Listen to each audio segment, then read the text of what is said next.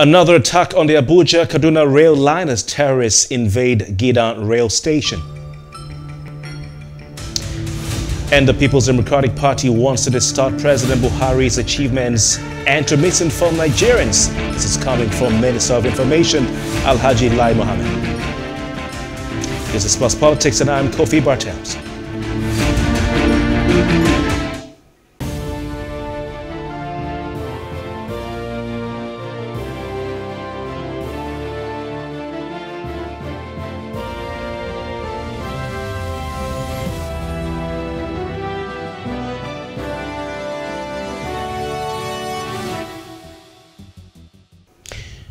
Bandits have launched yet another attack on Gidan station on the Abuja-Kaduna rail line. The attack occurred shortly after the entourage of the Minister of Transportation, Rotimi Amechi, passed through on their way to Rijana to conduct an inspection to determine the extent of the damage caused by the attack that occurred on Monday night.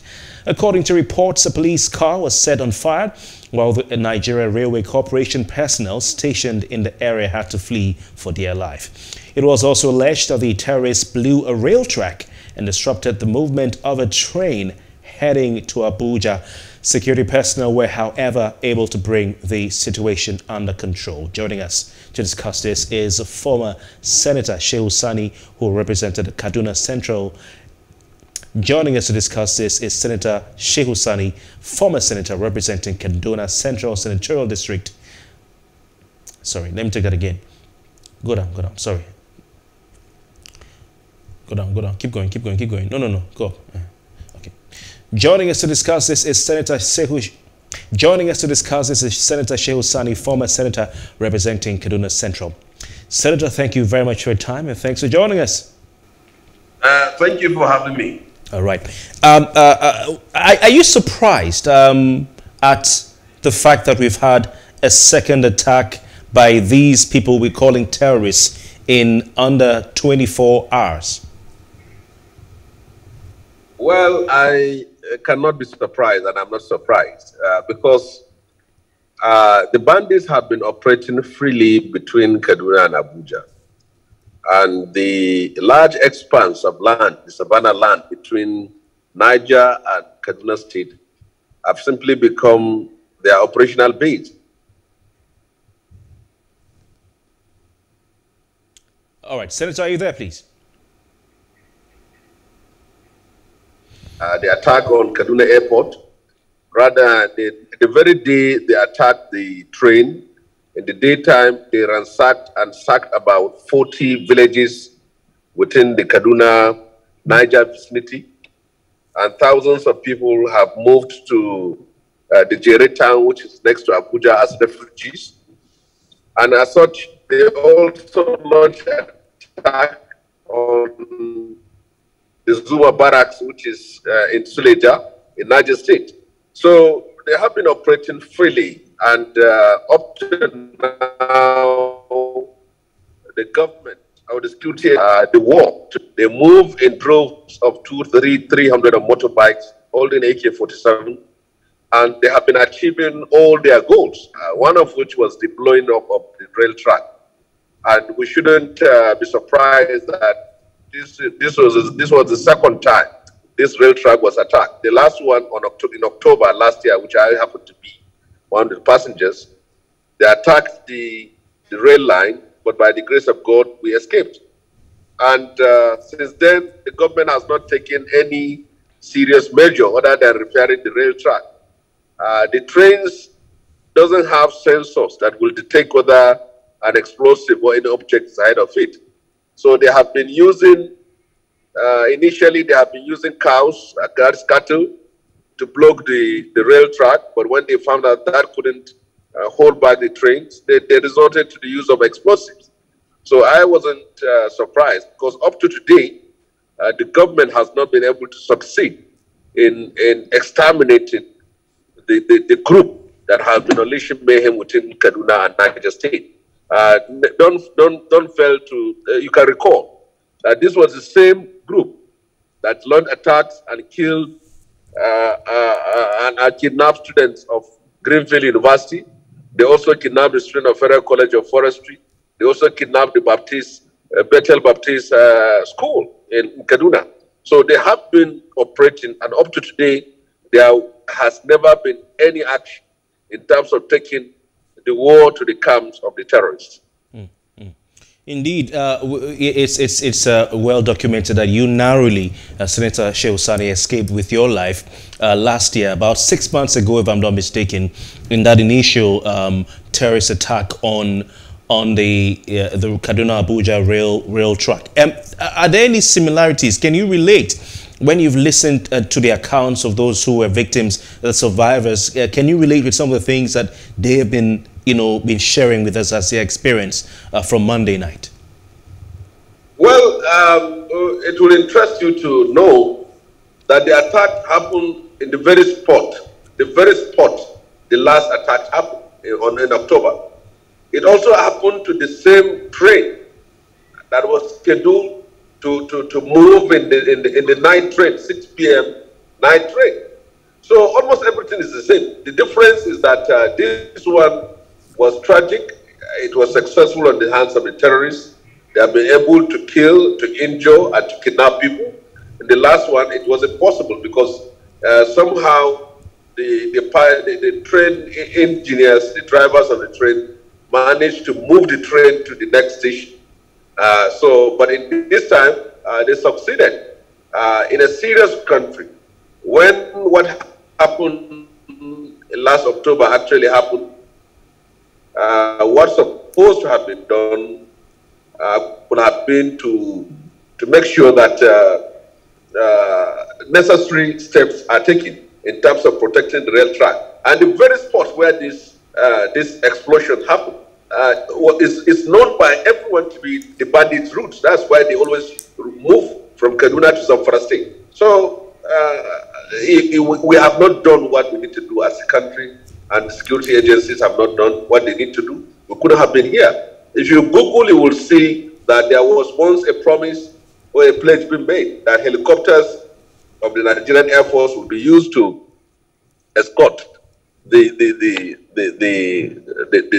trains, which they started at a certain point. It was abandoned. So no one can say that this is unexpected. Rather, it was an avoidable tragedy. Senator Shehu Sani, what would you say to the fact that just about 24 hours after the attack on Monday night, we woke up to hear of another attack on Tuesday on the same rail track in the same Kaduna State? That is what I'm telling you. From our own sources, we are saying that what they did was simply the beginning. And it's the same group that attacked the trains. It's the same group that launched attack at the Gidan station. So it has always been the case. They launch attack, they kidnap, and then people have to seek for a way of communicating with them to pay ransom and get their own out. When have you heard that our security forces have ever rescued the hostages that were kidnapped between Kaduna and Niger axis? It never happened.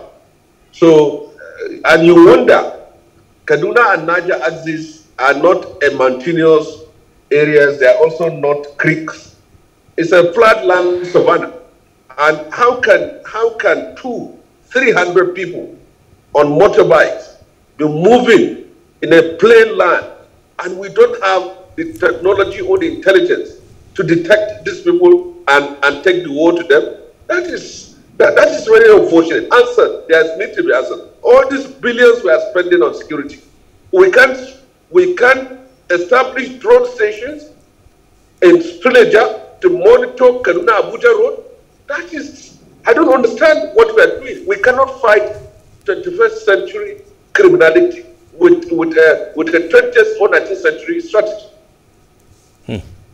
All right, Senator, these groups of people you've talked about, of course, the Bethel Baptist kidnapping and attacks. You've talked about the Greenfield School attacks and all that. We've been hearing about bandits. We've heard about cattle rustlers. We've heard about kidnappers in the northwestern part of Nigeria. We previously have not really heard a lot about terrorists.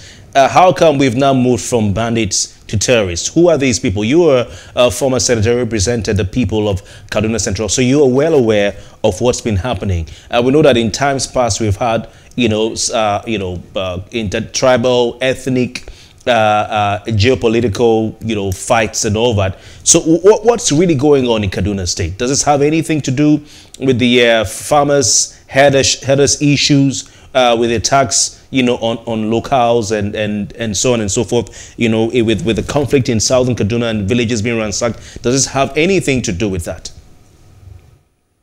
Well, it's important we try to understand the difference between these three. Farmers, herders, crisis, or conflicts are conflicts between people who rear cattle and also farmers on their land. So that one is known. Herders are herders. They have cattle and they move around, and in the process they get confrontational with farmers because their cattle will feed on the farm, on farm produce. Now that is a different issue, and they are bandits, and their own is not about kidnapping only. They have a political agenda, and they have a religious ingredient of their own act of criminality. They go, they preach, and they kill people, and also recruit people to join them.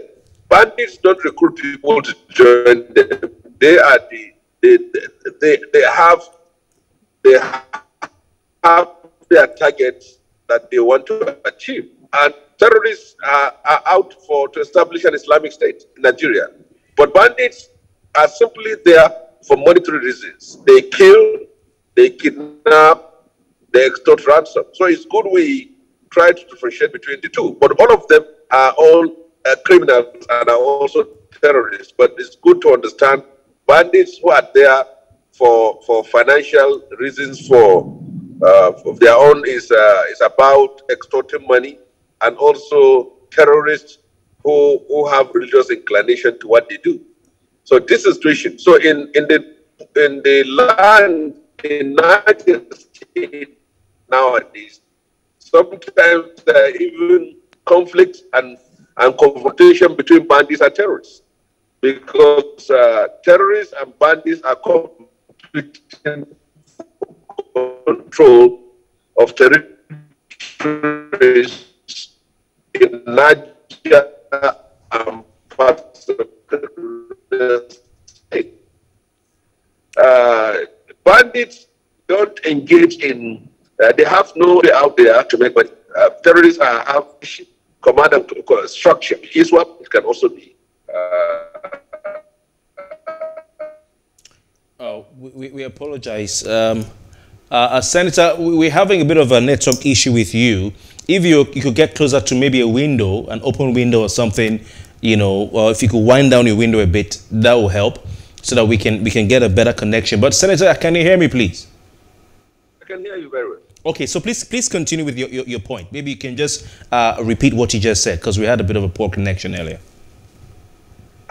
What I said is that farmers' herders crisis about farmers and also herders. Herders are those who rear cattle, and they engage in sometimes conflicts when their cattle cross farmlands.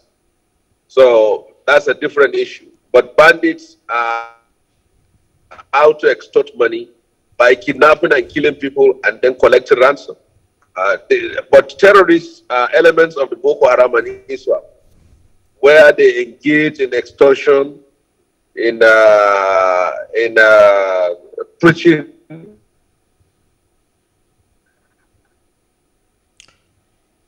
Senator, are you there, and please? Also in pursuit of their religious practice. Okay, so these current attackers or recent attacks were said to have been perpetrated by terrorists. Is that narrative correct?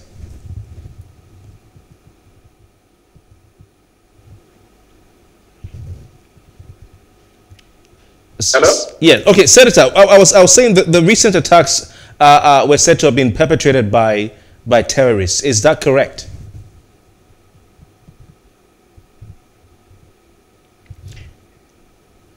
Yeah, Senator, are you there, please? Okay, we'll try to get back to Senator Shehu Sani, formerly representing the people of Kaduna Central in the Nigerian Senate. We'll take a break, and when we come back, we want to talk some more. Senator Shehu Sani is a leading voice, especially on Twitter, as far as the happenings in Kaduna State are concerned. He's been able to put out a lot of information. He's become a critical opinion stakeholder as far as this is concerned. We'll be right back and see if we can get a better connection with him. You're still watching Plus Politics.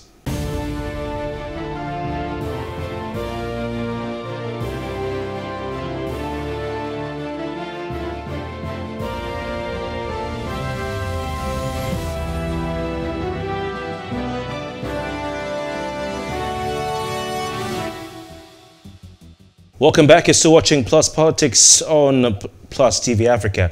And of course, we've been looking at the situation in Kaduna State. It's an unfolding situation, state that has been one of the best and most loved states in Nigeria, as a state that has harbored Nigerians from all over the country. You talk about Kaduna, the city of Kaduna, you talk about Zaria, and these are very popular places. And of course, not a few people have pointed out the fact that Kaduna State is home to quite a number of military formations. And if I have the time, I'll take you through those military formations. But you have, of course, the Nigeria Defense Academy. You have formations of the Nigerian Air Force. You have formations of the Nigerian Army stationed in Kaduna. Quite a number of them that you can't even remember or cram all of them into your head. And so one would expect that Kaduna State will be highly secure.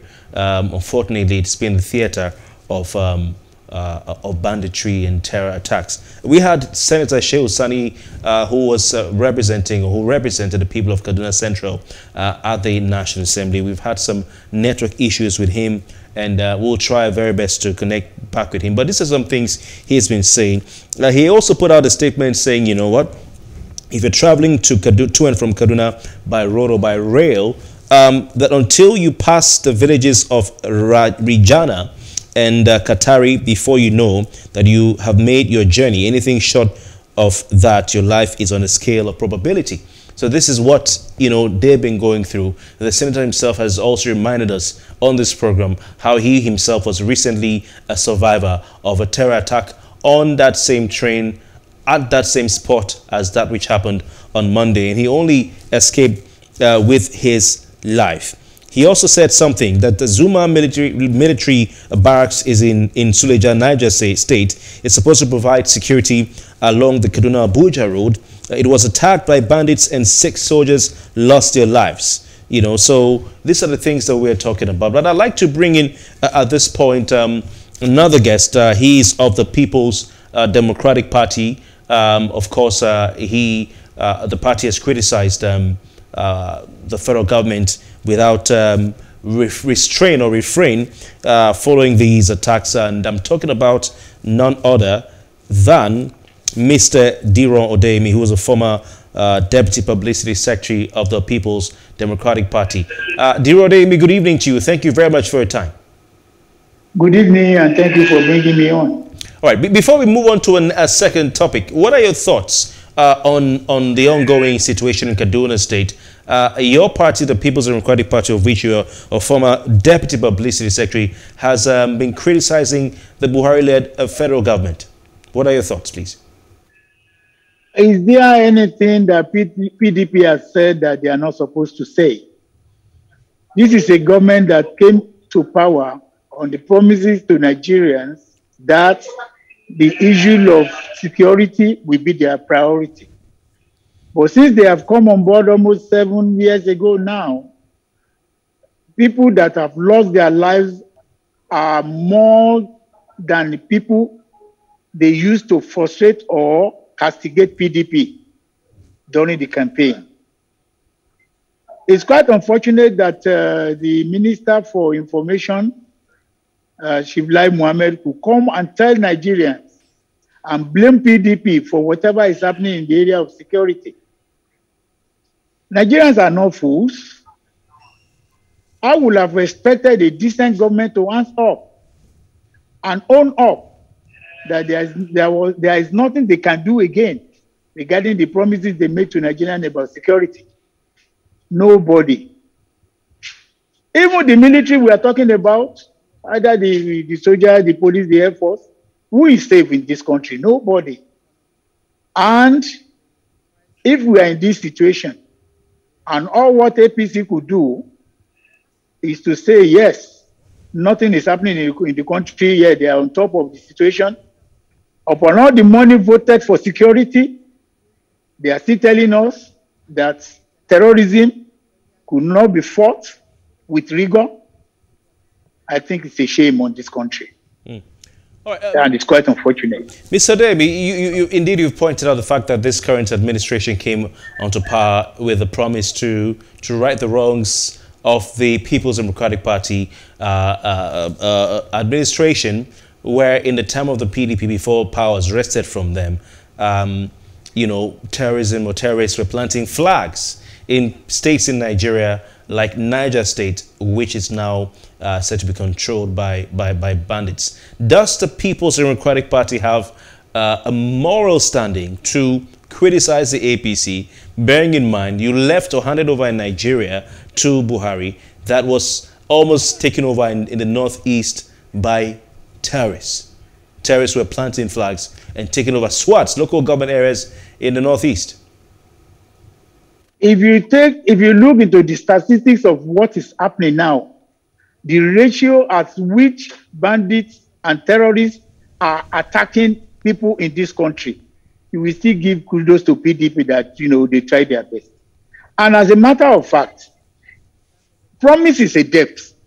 And by the time General Buhari was coming into office, he gave the impression that as a former military head of state, as a former military man, he has the solution to the security issues in this country. And it was on that promises, it was on the basis of that they said they were able to win election. So if by this time you are still comparing the era of PDP to what is happening in APC, then you are not being fair to Nigerians, not only to PDP. This is not a matter of PDP. Whether you are PDP, you are NPP, or we are talking about life now. Whether we like it or not, the statistics of people that lost their lives during this train mishap, they are human beings like you and me. It could have been anybody. So if you are not playing politics with this and blaming the era of PDP and comparing it to PDP, then we are not being fair. If you promise that you are coming into power and into office because you are capable of winning the war against terrorism in this country and you are not able to achieve that, why are you blaming PDP? Why are you comparing after almost 7 years in office? Let's be sincere. Let's be fair. There's no justification for that. And there's no reason for it in any way. Dear Odeyemi, there's some people who have alleged that all that is happening in terms of whether they're bandits or terrorists or kidnappers or cattle rustlers, that all these are politically motivated by a section of the polity in Nigeria that wants to bring the APC-led federal government into disrepute and make them unpopular just ahead of the 2023 general elections. And of course, what do you say to that? The genesis of this terrorism and banditry, if you remember, was a statement credited to the President Buhari when he said if he did not win that election, monkeys and baboon will be drenched in blood, which challenged him. Did Nigerians take that statement? Terrorism was already in Nigeria then, and it's been documented that that statement didn't mean that. We are talking of the political inclination into terrorism now. What I'm trying to put across to you now is the fact that if the president said that before he came into power, then the question is, what is the genesis of terrorism? We can as well say they use terrorism as a tool through which they rope a kind of a propaganda against PDP to come to office. If you come into office through propaganda, you will need a lot of propaganda to sustain yourself. But that is exactly what is happening to them now. They cannot use the same propaganda they used to come into office to sustain the lies and, you know, the blackmail they did to PDP to win election. So where is the correlation? And if they have the fact that PDP or whoever are the sponsors of Boko Haram and terrorism, they are in government, they are in power. What has stopped them from making arrests? What has stopped them from, you know, declaring them or making or pronouncing them publicly? It's as if they don't have the solution to the problem, and what they can do is just to blame whoever, especially PDP. Okay. What would the People's Democratic Party, in fact, I should ask it this way. Does the People's Democratic Party have what it takes to turn Nigeria's fortunes around and fix the security problem in the country? It is our strategy, and it's going to be part of the key issues that we are going to throw to Nigerians and let them know that having stayed out of office for almost 8 years now, we are more than prepared. We have our strategy, and by the time we start our re-campaign, we will tell Nigerians how we want to solve that particular problem. But if we start disclosing it now, it's possible for APC to steal, you know, our manifesto and ideas. And that is the key word, and that is the strategy we want to use to dislodge them in 2023. So we have the strategy. Does the PDP have, because of course these things will not be cast in stone. These things will be dependent on who emerges as the flag bearer of the People's Democratic Party at the end of its primary. I think the process is starting in April, ending in June by the INEC schedule of activities. If the People's Democratic Party is able to produce a candidate, a flag bearer, and that flag bearer wins the 2023 elections, then of course we would judge that person based on their credentials. So looking at the names that have been coming out, looking at the candidates or the aspirants that have been buying forms or that are having forms bought for them, because that's what's happening now. You're laughing. I'm intrigued to know it seems funny to you. It seems funny, but do you think these names we're hearing Atiku Abubakar, we're hearing the likes of former House of Reps Speaker and Governor of Secetary State Tambuwal, we're hearing the likes of Saraki, we're hearing the likes of Atiku Abubakar, we're hearing the likes of Yens Onwike, and so on and so forth. Do these aspirants have what it takes to fix the insecurity problem in Nigeria? You should congratulate PDP for having eminent personalities in their fold to govern Nigeria. You see, all the names you have mentioned, can you tell me which of them is not capable to rule this country successfully? They are men of timber and caliber and people with experience, people who knows Nigerian inside out, people who at a point in time have been in office and they know if there is any mistake, they know where the mistake is. And in PDP today, there has been a committee of 31 eminent personalities to look at the zoning arrangement. But so far, if we base the candidature on the number of people that has come out to obtain forms, we are happy that not a single one of them is not capable. Okay, all right. But these are people who have been in government in one form or the other, and we are where we are today. Of course.